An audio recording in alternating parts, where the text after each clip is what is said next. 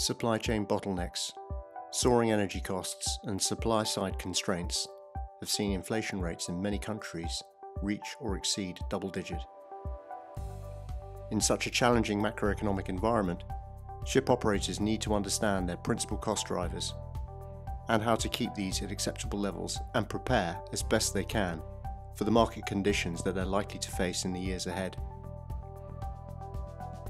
At such times of market uncertainty, with growing imbalance between seafarer demand and supply, ship owners, managers, and other industry stakeholders need a clear and detailed picture of both current cost heads and robust forecasts to inform operational assessments and commercial decisions.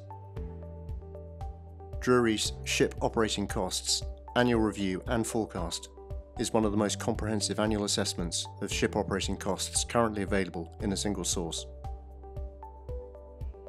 For many years, this all-encompassing global study has provided unrivaled depth and breadth, covering 47 representative vessel types and sizes across all the main shipping sectors. Published in PDF format, with all tables, charts and graphs also provided in Excel, detailed data and analysis of cost trends and forecasts are provided for each of the main cost heads of manning, insurance, stores and spares, lubricants, repairs, maintenance and dry docking, and management and administration.